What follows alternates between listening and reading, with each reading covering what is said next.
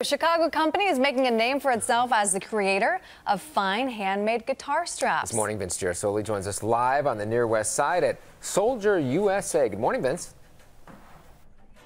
Mike and Aaron, they're busy here at Souldier in the wee hours of the morning making these fantastic guitar straps. Vintage material on one side, recycled seatbelt material on the other. And it was all the brainchild of this lady right here. This is Jen Tabor.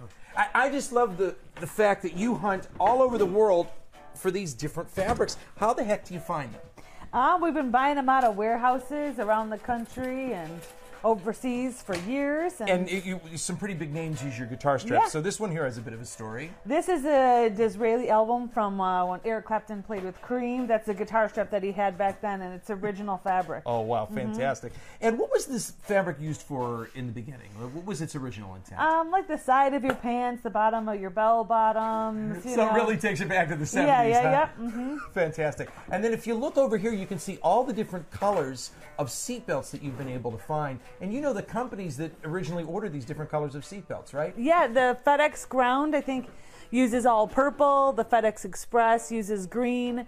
Orange is a standard safety color, and then the rest is just a lot of misdye lots and, you know, just random stuff. But you find them. Now, the original story is that you, for the members of your band, you made something in your kitchen as gifts for the band. Did you ever think it would expand to what it has expanded to right now? No, there were years where we were just making tons and tons of straps, and it wasn't until, you know, about 3 years in that we started seeing them on Saturday Night Live and Rolling Stone and on TV, and then we realized that our straps were actually making it out into the public. I knew Congratulations, they were going 10 years in business, still going Yeah. strong. There's more to see here at Souldier, so we're going to continue our tour. But take a look at these beautiful materials, and don't you wish you had this idea in the first place?